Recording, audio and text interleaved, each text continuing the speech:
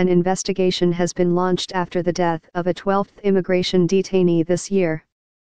Michael Netix, a 35-year-old Pole, was serving a 6-month sentence at Outcourse Prison, a private jail in Liverpool run by G4S. He had been assessed to be vulnerable and is thought to have taken his own life. Outcourse Director Steve Williams said, on Thursday, December 7, a prisoner at HM Prison Outcourse sadly passed away.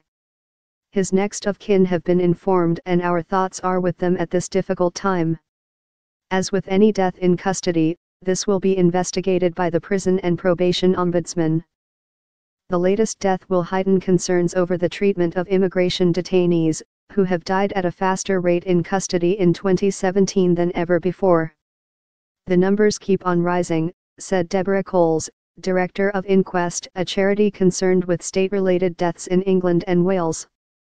Almost all of these deaths have been self-inflicted, and a majority have been of EU nationals. Yet the authorities have reacted with inaction, evasiveness, and misinformation.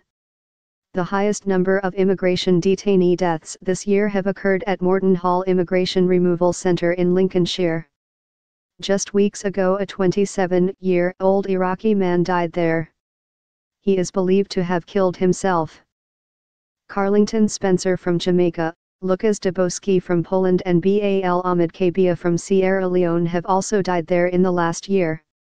There have been 4 deaths of Polish immigration detainees so far this year, 3 of which have come in the last 3 months.